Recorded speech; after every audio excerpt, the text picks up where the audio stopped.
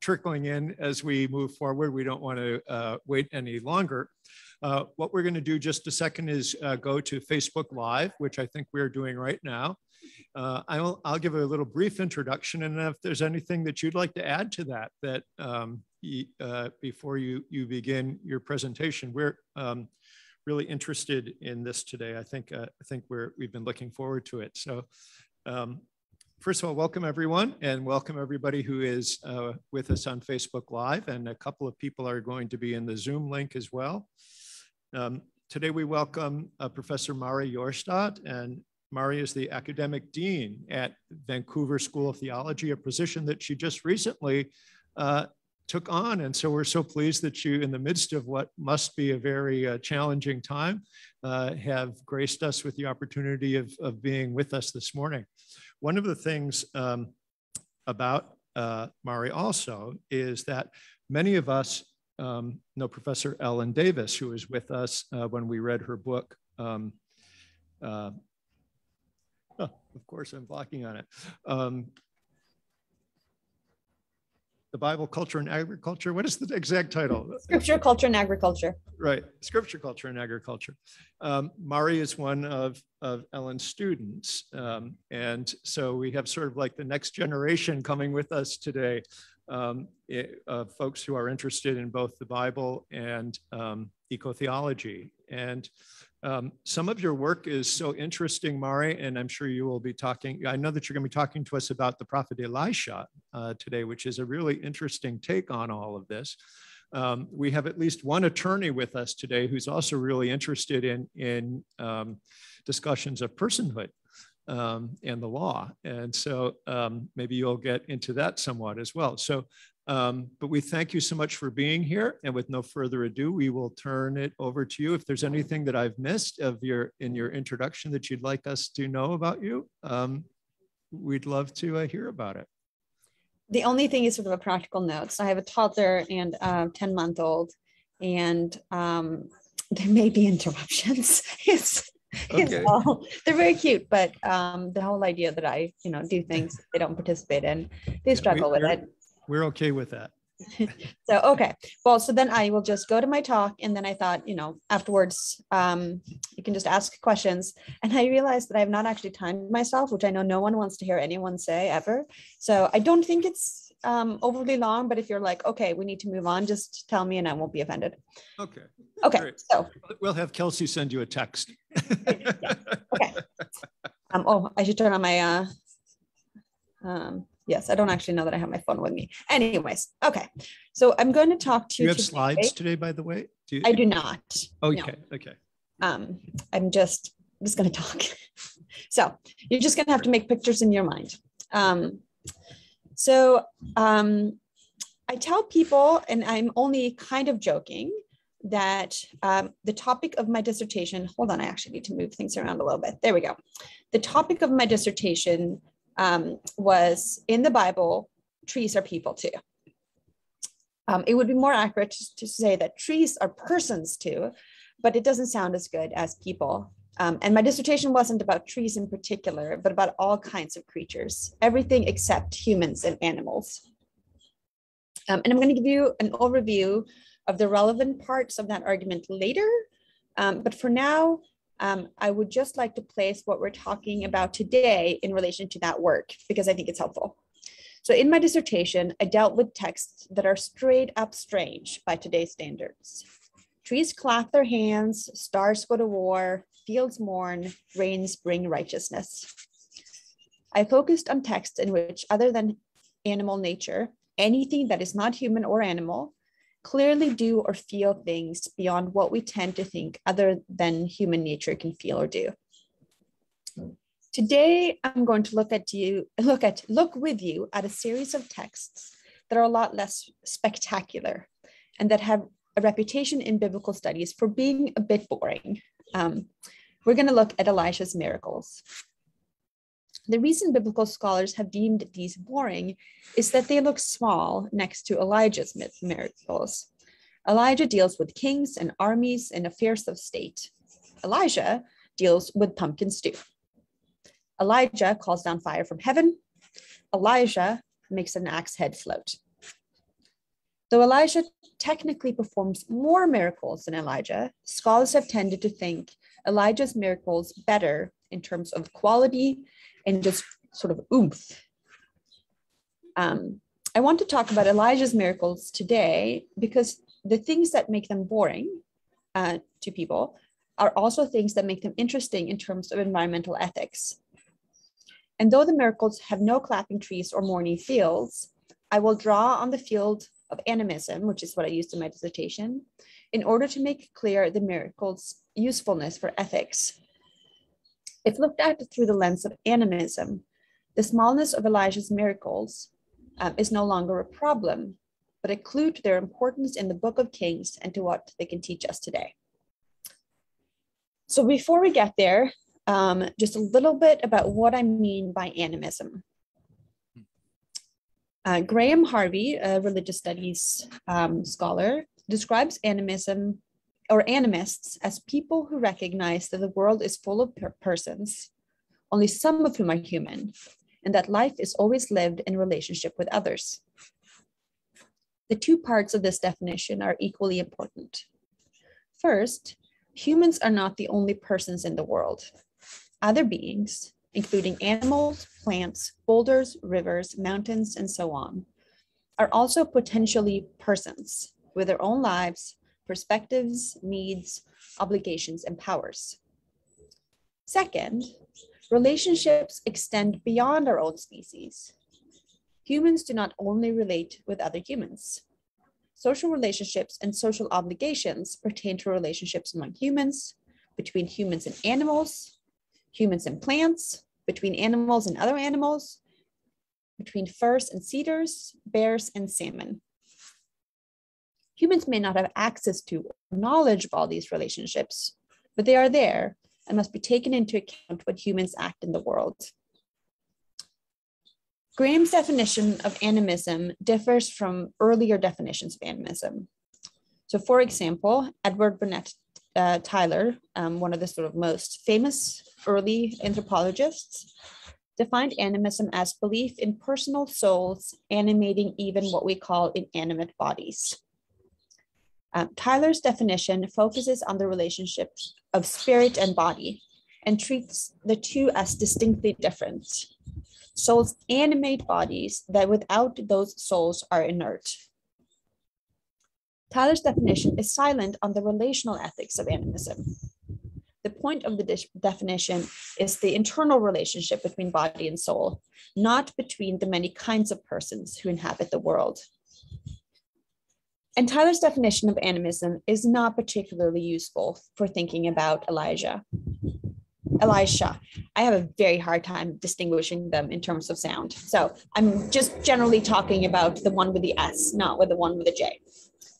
Asking whether the waters, stones, stews, and axe heads that show up in these stories are animated by souls does little to illuminate the text.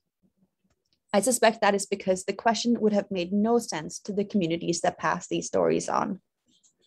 What the stories are interested in are the relationships between humans and the land, or more specifically, between the ruling elite of Israel, its kings, the prophetic community around Elisha, the various food plants that they rely on for life, water, and everyday materials like axe heads. The Elisha cycle is interested in all the everyday relationships an average Israelite would have participated in, the ways in which those relationships have been undermined or damaged by the kings who ruled at the time, the Amorites, and the ways in which Elisha is able to restore and heal relationships. Okay, so that's animism. And now, where do these stories fit in Kings? So the Book of Kings, like the first and second Kings, the whole thing, is placed within the stories of the decline of Israel and Judah. More specifically, Elisha, his stories take place during the end of the house of Ahab. The Deuteronomic historian, which is what scholars call the author or authors of Kings, has nothing good to say about Ahab. In 1 Kings 16:30, we learn that Ahab, son of Omri, did more evil in the eyes of the Lord than any who came before him. The Deuteronomic historian is concerned both with Ahab's religious apostasy and with his exploitation of the people. The story of Naboth's vineyard in 1 Kings 21 neatly encapsulates Ahab's failings. Using a religious gathering as pretext and enlisting false witnesses, Ahab has Naboth killed so he can steal his vineyard. Within this context, Elisha's miracles point to what life under normal circumstances should look like. Normal life is one in which Israel's leaders adhere to Deuteronomy's prescriptions for a king, and in which the people as a whole adhere to their covenant with God. According to Deuteronomy, this kind of life is both wonderful and modest. When Israel and Judah adhere to the covenant, the whole land, humans, animals, plants, and soil, is healthy. In Deuteronomy, the main covenant promise is a triad of blessing. Blessed will be the fruit of your womb, the fruit of your soil, and the fruit of your animals. That's Deuteronomy 28:4. If Israel fails to uphold the covenant, there is a corresponding curse. Cursed will be the fruit of your womb, the fruit of your soil, the increase of your cattle, and the young of your flock. And that's in 28:18. At its crescendo, the curses will lead to a famine so severe that parents will eat their own children. You will eat the fruit of your womb, the flesh of your sons and daughters. That's in 28:53. So things get bad pretty quickly in Deuteronomy. The main expression of blessing is a steady supply of offspring for humans, animals, and plants. The whole land experiences blessing together. The opposite of blessing isn't just absence of offspring, but desperation so severe that people will literally eat their own future. One of the saddest and most disturbing stories in Kings is the story of 2 Kings 6, in which two women make a pact to eat their children. I can think of few darker moments in the Bible, which, to be fair, has its share of darkness. So these two states of the land, the triple blessing and the triple curse, involve the active participation of the whole land. When the land is fruitful, the biblical authors describe this fruitfulness as the effort and generosity of all creatures. The land carries its inhabitants, trees carry fruit, the trees and the land give their increase and their strength. And an example of this is Joel 2:21-23, which is a promise of restoration. And it's a good example of what a healthy land community looks like. Do not be afraid, O animals of the field, for the pastures of the wilderness will be green, for the trees will carry its fruit, and the fig and the vine will give their strength. O children of Zion, rejoice and be glad in the Lord your God, for he has given you the early rain for righteousness, and he has brought down on you rain, early rain and later rain, like before. Rain and fruit. These are promised to humans and animals so that they can eat. Each creature by its life enables others to live. It is the network of life in which everyone contributes. Some creatures, though, are especially important. Rain, for example, is a precondition for all other creatures to live. But in the end, the health of the land community depends on everyone. One of the most poetic expressions of this link of interdependence is found in Hosea, in which God promises to set in motion a creation-wide call and response. On that day, I will answer, says the Lord. I will answer the heavens, and they will answer the earth, and the earth will answer the grain, and the wine and the oil, and they will answer Jezreel. Jezreel is a valley in Israel or Palestine. Okay, so that's context. So animism on the one hand, and then where do these stories fit in Kings and in the larger sort of Deuteronomic context? I'm sorry, there's a bird that keeps visiting me on my balcony. So we've got a bird participant. Okay, so now we're going to focus on Elisha's miracles. The Deuteronomic vision of blessing and curse is really important for understanding Elisha's miracles.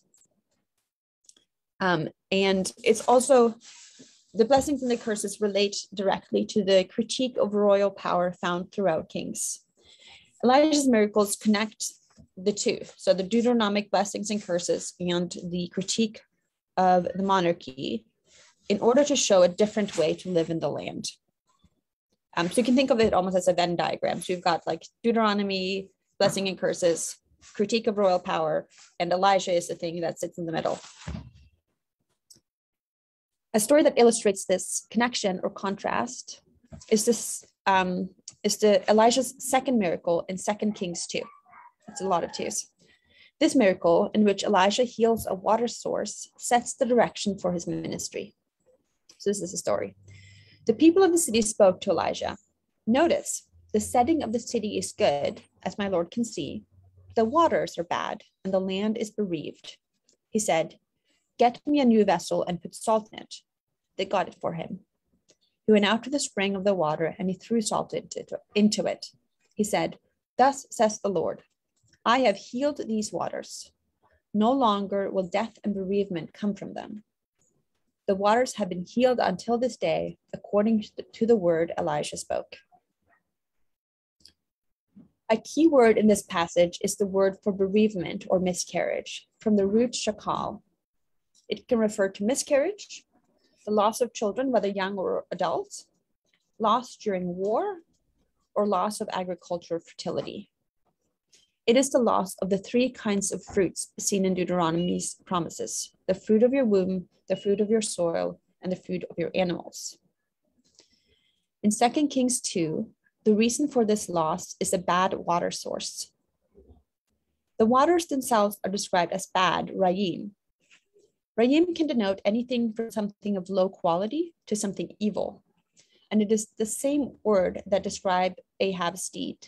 Ahab, just to remind everyone, is the king that Elijah kind of flashes with. The king is evil, and now the waters are somehow evil or bad too. Rayim is a very common word in the Hebrew Bible. Just in Kings, it occurs 41 times.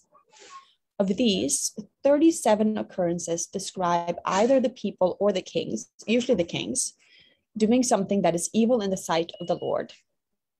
Of the remaining 4, 2 are from the story of the prophet Micaiah, whom the king of Israel complains only prophesies bad, Rayim, things about him.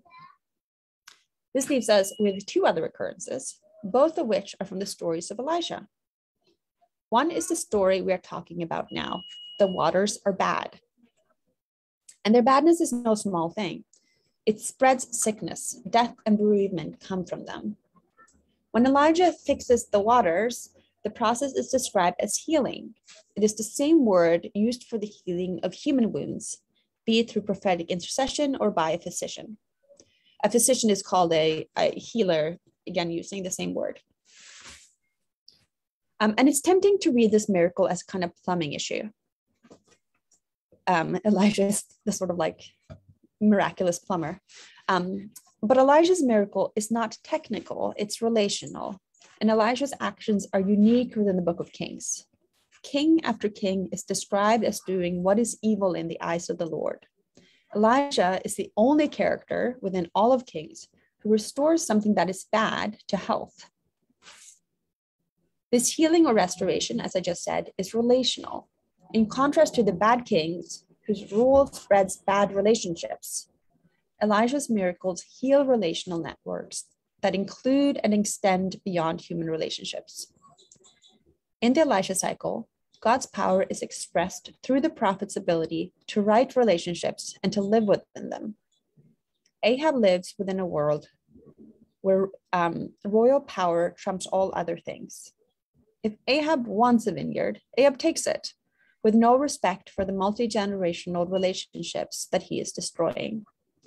Elisha lives in a different world, where leadership is expressed by healing broken relationships and by reestablishing the lines of dependence that tie together the triple blessing of Deuteronomy: the fruit of your womb, the fruit of your animals, and the fruit of your soil.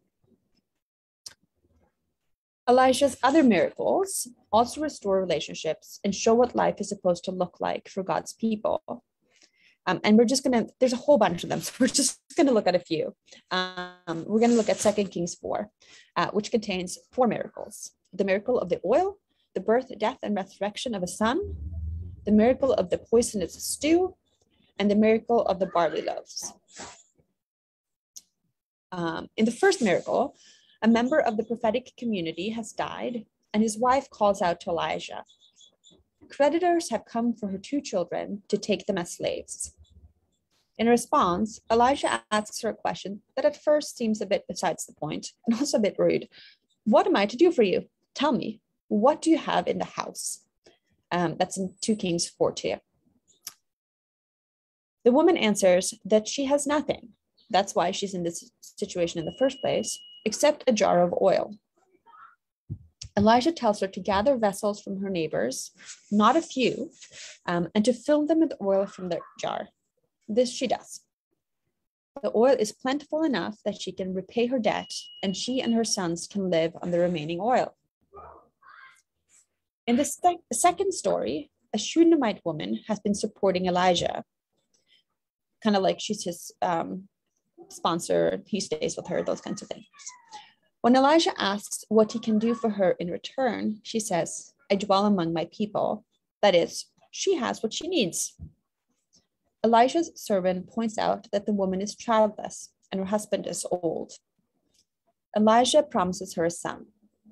She does give birth to a son, but a few years later, he suddenly dies.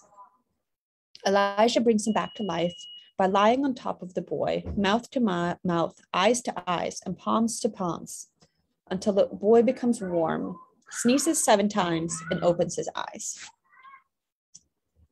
In the third miracle, during a famine, Elijah asks his servant to make stew for the prophetic company. A member of the prophetic company goes to gather herbs. He finds a wild vine and gathers wild gourds from it and cuts them into the stew. The men start eating and immediately call out, "Death in the pot!" Elijah asks for flour, throws it into the pot, and says to the people, and serves the people, and they eat. And it says, and there was nothing bad in the pot. You may have noticed that I did not tell you about the last occurrence of Ra'im, evil or bad. Well, this is it. There was nothing Ra'im in the pot, nothing bad, the one that previously had death in it. Finally, in the fourth miracle, a man brings Elijah food from the first fruits, 20 barley loaves and a sack of fresh ears of grain. Elijah tells his servant to give it to the people and let them eat. His servant asks, "How can I set this before 100 people?"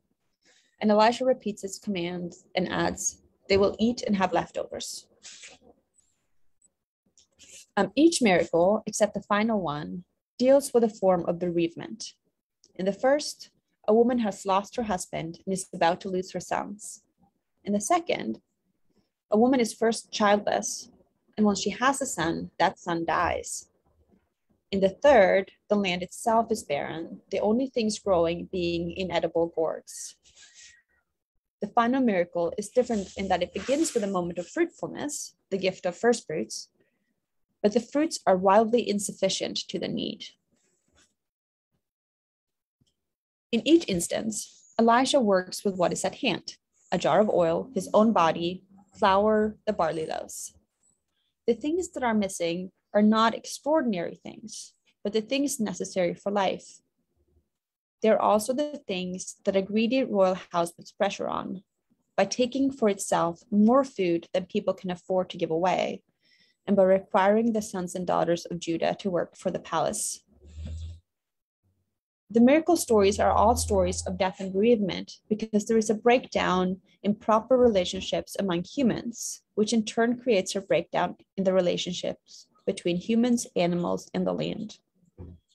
The broken relationships cause insufficient agricultural yield, human debt and death, so owing money and dying, and harmful vegetation.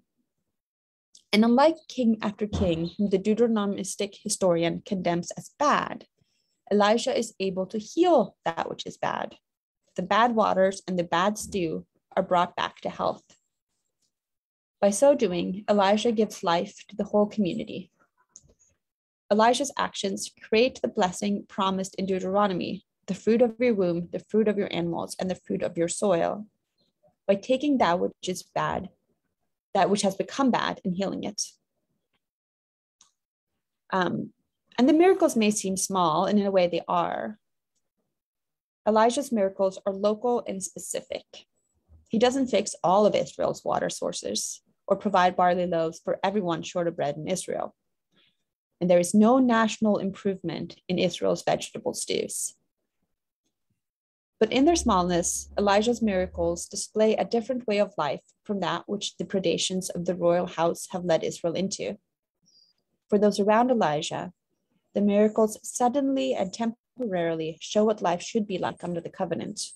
Or, to quote the Shunammite people, the woman, what living among my people ought to entail in terms of relationships with humans, animals, and the land. Elijah's miracles preserve a sense of how God's people ought to live right in the middle of one of the darkest spots of the Israelite monarchy. So finally, what can we learn from Elijah? One of the most common criticism of environmentalism today is that environmentalism prioritizes animal, trees, landscapes, and so on over people. In particular, environmentalism often leaves communities of color to the side and has little to say about justice between people. And while this is clearly not true of all kinds of environmentalism, it is true enough. And related to this critique, a lot of flavors of environmentalism think of environmental issues and social issues as separate. The protection of an endangered bird has nothing to do with the school-to-prison pipeline or lead levels in Flint's water. The stories of Elijah work by a different logic. Think of the miracle of the oil. The problem in this story is that a woman is about to lose her sons to death slavery. The solution is a sudden increase in olive oil. The miracle is both social and environmental. We are not told why the woman has so little oil in the first place, but the story's context provides clues. Israel has been experiencing protracted droughts, so agricultural products are probably scarce. Her husband has died, so she has less hands for harvesting. And the royal house places high taxes on the people, meaning that much of what she does harvest, she has to give away. It's not possible here to untangle the social and the environmental, questions of justice from questions of ecology. The land is one community of which humans and olive oil are both members. Bad relationships between people put strain on relationships between humans, plants, and animals. Restoring the land means not only thinking of the provision of water, as in Elijah's second miracle, but also about how people relate to each other. It means freeing people from death slavery. It means a different vision of how a king governs. It means making sure everyone has enough to eat. Food, justice, and flourishing all go together. And that is why I find Elijah's miracles so exciting and helpful for today. They show that we do not have to choose between caring for human well-being and environmental well-being. And that makes them very timely. I've had the pleasure of meeting the physicist Radhika Khosla, whose work considers air conditioning, especially the social and environmental questions tied to the increased use of air conditioning in India. I'd never thought I would find air conditioning this exciting. So Khosla asks whether we need to pit improved quality of life for the many people who live without basic necessities against reaching the temperature goals required to stave off climate disaster. And Khosla acknowledges that it can seem as if development and protecting the environment are inevitably in conflict. For example, models predict that globally, 10 new air conditioners will be sold every second for the next 30 years. Currently, 1.1 billion people face immediate risk from the lack of access to cooling. In other words, air conditioner sales are driven by real need, a need that insisting people live without AC won't do away with. But air conditioners release climate gases, further contributing to the heating of the planet. The increased use of air conditioners mean we will need even more air conditioning in the future. And Costa points out, CO2 lives in the atmosphere for hundreds of years, which means that this increased need for cooling will be with us for a long time. So that seems like a trade-off or a conflict, if ever there was one. But Kosler urges us to consider what is lost when we pit human well-being against environmental issues. We lose a moral claim. Morality pushes us to do better in a way that escapes us if we choose climate goals over people. Perhaps we can work both for development and for climate.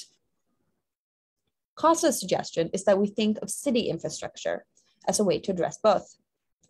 So India, much like China, is going through a huge urbanization wave right now. The cities of the future are in the process of being built. What if we build them in energy efficient ways, in ways that consider the relationship between where people live and where they work, buildings that are better in terms of cooling? What if we think ecologically and socially about built environment as a way to improve human lives and reach climate goals? This is just one example of how human issues and environmental issues are one and the same. A big example, pertinent both to where I am in Vancouver and also where you are in LA, is everything having to do with settler colonialism. Settler colonialism is an environmental issue, a justice issue, and an issue of bad relationships. We won't heal from it by addressing ecology on its own or justice on its own. Truth and reconciliation requires thinking of all the relationships that exist here together. Elijah gave us something like a picture of how that can be done. I may not be able to make poisonous stew not poisonous, but I can attend to all the everyday relationships in which I engage. I can try to bring justice and respect into each of them, treating well people, the things I eat, the land I live on, and the institutions I depend on. Looking at Elijah's miracles in this way, Elijah isn't boring. Elijah shows us how to live and how to live well. His miracles seem small because they deal with the normal things we need to survive and to thrive: food, water, tools, family members, community. They deal with what is essential, with the relationships that are essential. And that makes these miracles luminous, exciting, and wonderful. Not boring at all. Okay, that is the end of the talk.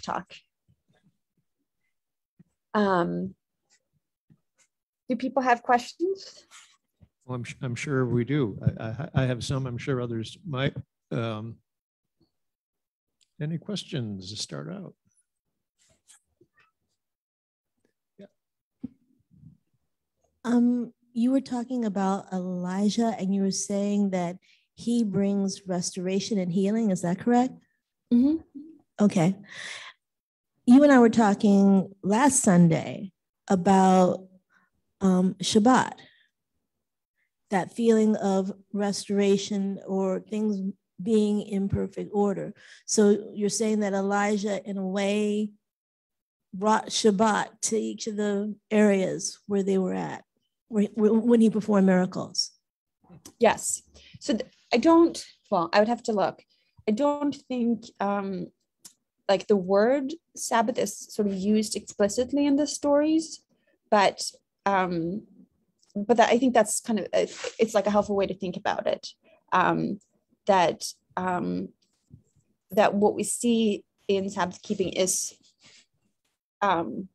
this picture of good relationships, and Elisha is able to live sort of as if that is true, even when things are really bad, to like make that real for people around him. We could use another shin word. We could have shalom also, right? Yes. Yeah. Which is kind of like that, right? There's the same idea of that right relationship between all things, right? Yeah. On the Hebrew note, nephel, I looked it up, and it's there's a root there of something fallen also. Sorry, what are you? The word nephel that you were talking about in terms of miscarriage? Shafal.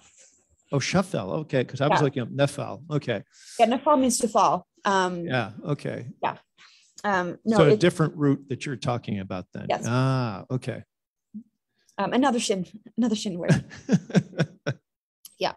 No, it refers kind of to all kinds of loss of offspring, whether or not it's like miscarriage, or it could also refer to like an adult child dying, or your animals, or yeah. Other questions?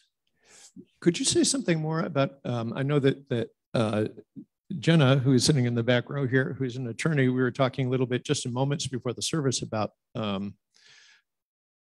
this sense of the biblical understanding of, as you're saying, personhood, and the relationship between all things, and the difference maybe between object and subject, right? I mean, that if we don't think of creation as in terms of as personhood or agents in some way, then they become objects, right? And so then they're there for our use and don't have a agency or standing on their own. Could you say more about that and what your thoughts are on some of that? I'm going to try not to babble. So I don't think there's a clear distinction between subject and object in the Bible. It's more like a scale of what things can do.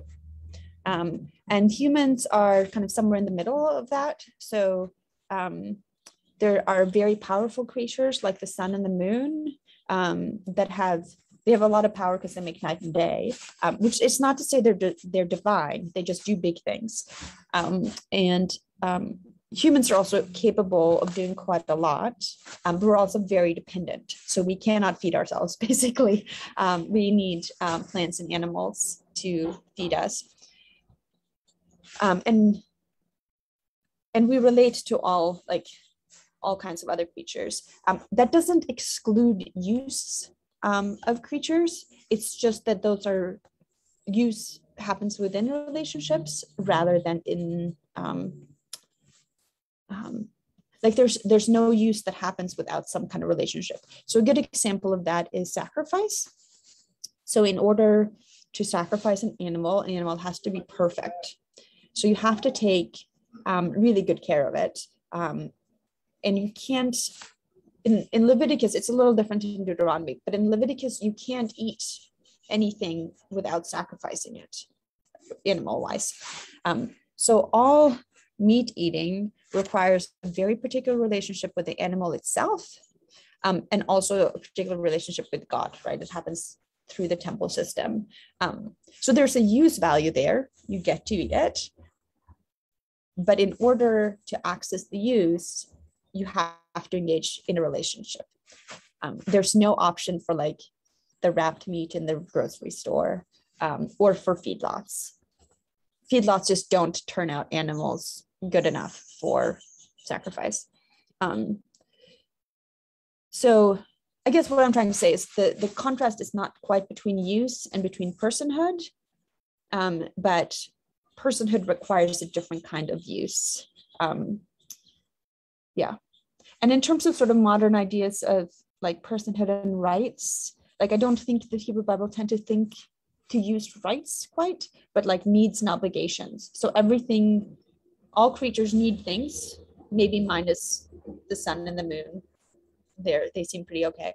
And all creatures have responsibilities. So like plants, for example, they need water to live, and lots of plants in ancient Palestine would have needed human help because of drought conditions. So like cisterns and terracing and things like that.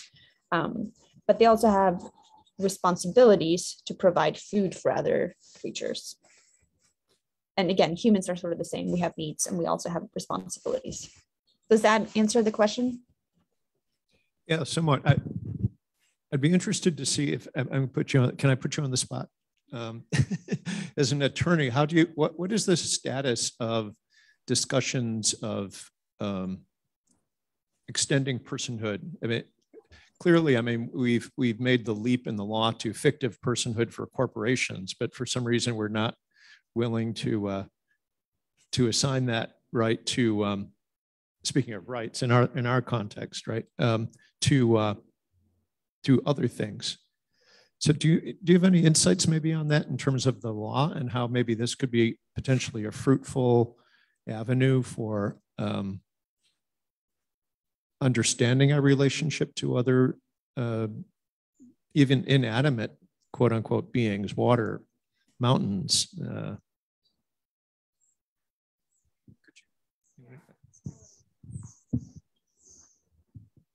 I don't know if you can see me. I did take a class in personhood in law school, and I think that we talked about personhood of rivers and plants and things like that. And I think there's a hesitation with the law to take these in as persons, because then that gives a responsibility to protect them or kind of steward them. So it's easier to say, no, this doesn't have personhood, this animal, this place, this whatever, because then I don't have a responsibility as a lawyer to defend it. So I think that's kind of the understanding that that's left to kind of religious thought to kind of think about what the intrinsic being is for these inanimate things. And like, I do think it's complicated in that like a tree can't witness on its own behalf in a human court, right? Like that's just not within trees' abilities to do. But I do think from my own sort of religious studies point of view, where really I don't have to make anything work in the real world, so take it with a grain of salt, but that the kind of way to address that is to think kind of more seriously about consent broadly. So it's not like human witnesses that everyone's voice has the same amount of power because of how we've set things up, and that consent is quite complicated depending on what kind of power you have to speak. And so if we think about that more, I think the tree question of witnessing might kind of follow. Yeah. So it's sort of an issue of voice. But Australia has extended personhood to a river. And India has granted, it's called like partial personhood or somewhat personhood or related personhood or something to dolphins. So there are some interesting examples out there. But I don't know if there's actually been actual court cases yet that makes use of it. I was just going to ask if it had anything to do with agency in the sense that these inanimate objects like the tree, like you were saying, it can't do much, but with a river, rivers are very powerful and they have great agency with wherever there is they run. So extending personhood to that and making sure that it's healthy because it has great destructive capability. If and so it either is unhealthy, does not provide fish, or runs amok, that you would need to give it greater personhood or agency in order to be able to contain or keep it healthy. So I think actually trees are quite powerful in that we can't breathe without them. Trees eat sunlight and put out oxygen. So that's important. But I think that you're right that it is like about agency. Agency is sort of a complicated word, but in that it tends to assume some sort of brain. But I think if we put that aside, then yes, like I think it's about figuring out how to express that agency in terms that make sense in our legal system, which is not really set up for that. And I think that is hard. But I think that you're right that part of it has to be about recognizing that that rivers, for example, do exercise all kinds of agency over our life. And I think like thinking about the Colorado River that now doesn't quite reach the border, like it's just gone because we siphon off so much water, and the communities whose whole life have just been like their whole life has been tied to the river that now it's hardly there anymore. That is a very like powerful expression of agency in some way, but legally we don't talk about it like that. We talk about water rights, or how much water can this community draw and how much can this community draw, and yeah. So I have a few very random observations questions. One is, of course, that in the US, corporations have personhood, which, you know, what do you make of that? But I had heard also that in the Middle Ages that occasionally animals would be put on trial. And I'm not sure how widespread that practice was, but it implies that they had a different idea of the agency of the animal world. And then like in our own time, fields like especially like mycology are just sort of questioning individuality itself. Like what are the boundaries of a human being if we're just this symbiotic, you know, relationship of fungi and bacteria, and what even is an individual? So just a few random observations. Well, and I didn't talk about this, but part of what tends to be different about animism is that it tends to have no like there tends to be less a sense of the individual as a kind of contained unit. So for example, there's a Canadian writer, sorry, there's two that have the same last name. Now I can only remember the one with the wrong first name. Hold on, I'm just going to Google it.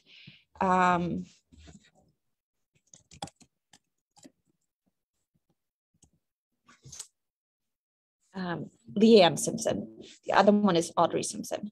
But in her book, As We Have Always Done, which is about Indigenous resistance, she talks both about bodily sovereignty, like everyone has bodily sovereignty, and about community, but there's no sense of contrast between those two. It's not like you have to like figure out how to weigh individual sovereignty against communal responsibility. Like they are one and the same, which I still really struggle to understand, because I think as a European, like the right of the individual and the right of the community is often in tension.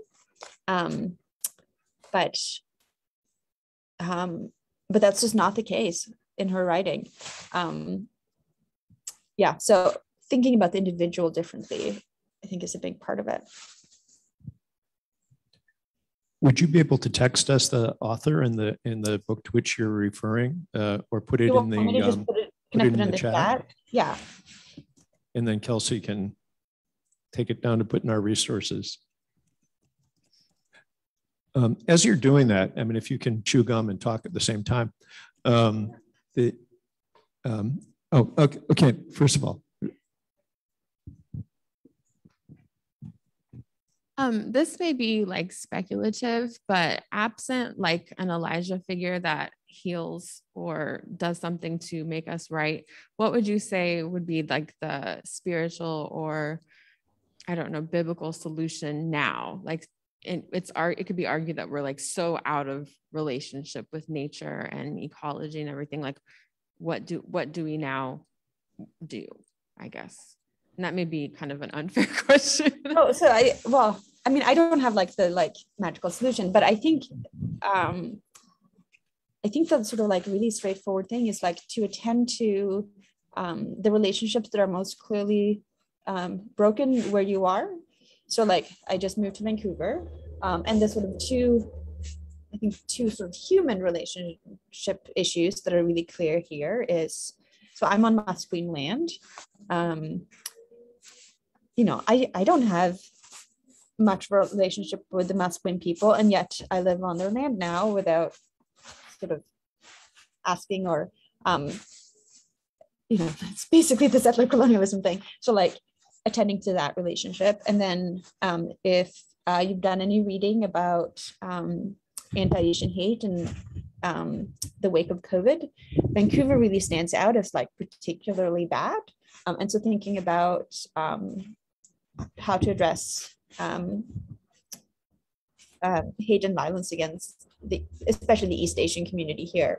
And I think, you know, we're not super good at connecting human issues and environmental issues, but I think starting with sort of like, okay, so how do we make better relationships between communities that really don't know how to relate, might show us in that process how to also address the environmental issues. Like, I really do think bad human relationships. Sorry, my husband said I'm talking too loud for the child to sleep. He's texting me.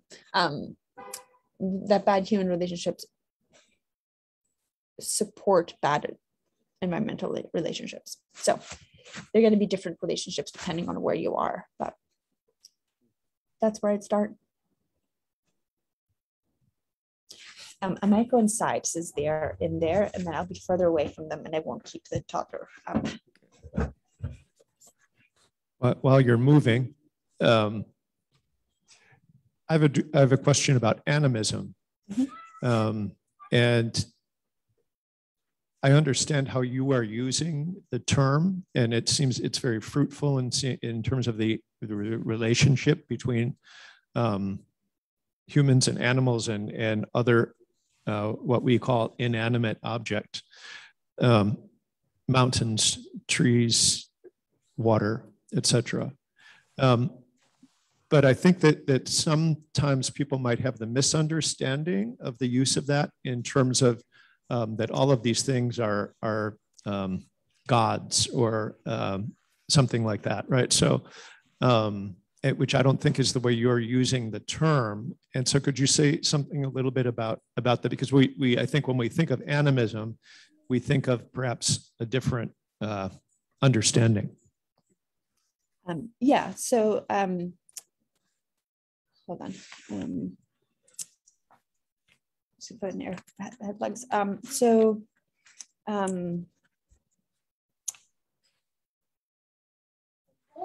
Animists differ as much as anyone else in how they think about gods. So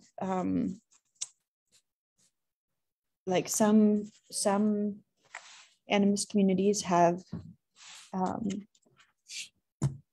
beings we would recognize as divine, but kind of outside the normal world, and some don't. And that's kind of aside from animism, like it's kind of neither here nor there. In terms of thinking of like trees as something to relate to, that doesn't make trees any more divine than humans you relate to. So it's that kind of relationship. Like it's not assuming like divinity or semi-divinity or anything like that. It's just you can relate to trees, just as you can relate to your neighbor. Yeah. So it's different than pantheism and sort of seeing divinity everywhere. Does that help? Yes, it does. Yeah. Because I can think of when people hear the word, they may immediately load it with all sorts of stuff that I don't think you're intending. So I think that's helpful. Right. Any other questions or?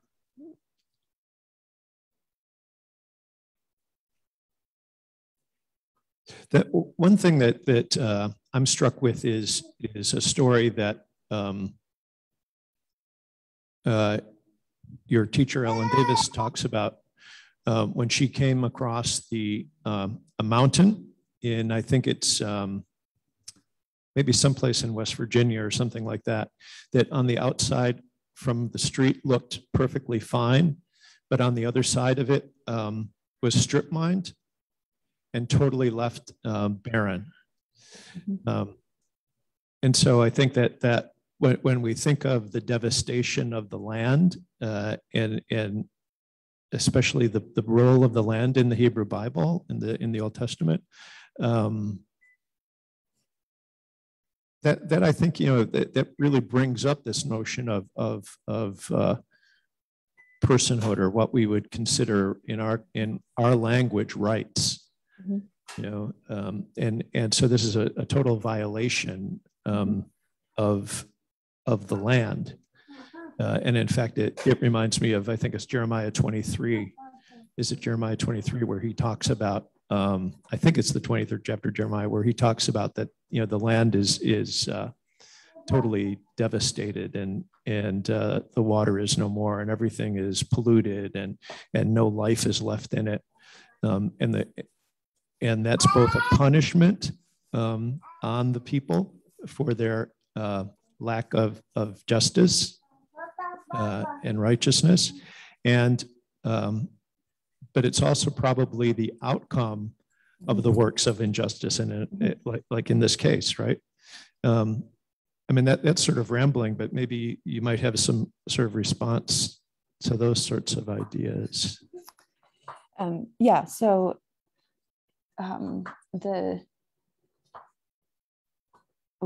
it's hard. It's always hard to say something that's true of all biblical texts, but very often when sort of unfruitfulness or agricultural devastation or other forms of like landscape death happens, it's both punishment and consequence, but those aren't really, those are like one and the same.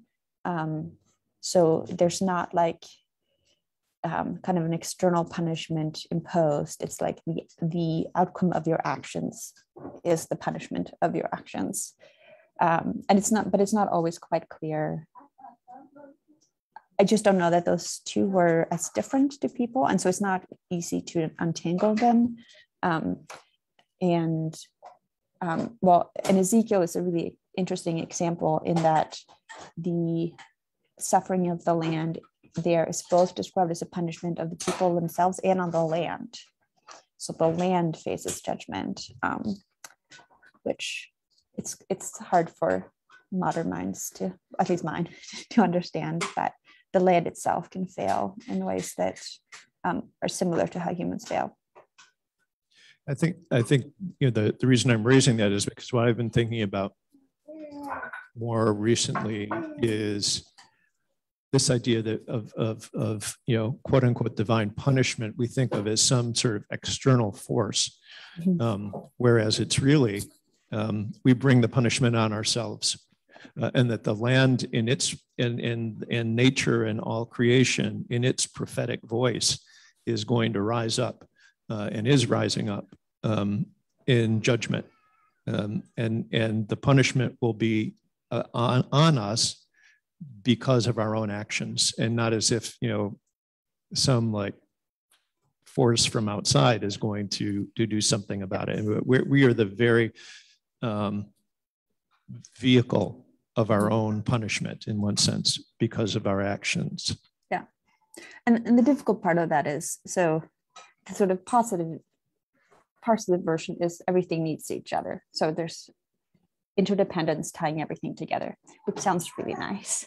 But the difficult side is that sort of consequence as punishment is fairly imprecise. So you may not be the one who is personally responsible. So in Kings, the blame is primarily put on the royal house, but everyone suffers. And that's the kind of flip side of interdependence. You can't have interdependence without risk to everyone.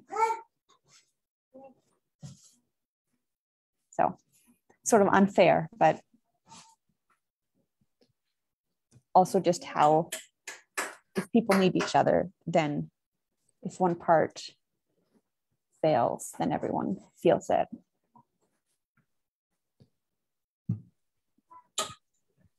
If this has been something that has been acknowledged for a really long time, the necessity for stewardship, the necessity in biblical times of letting a field go fallow so that it can heal and so that it can produce again.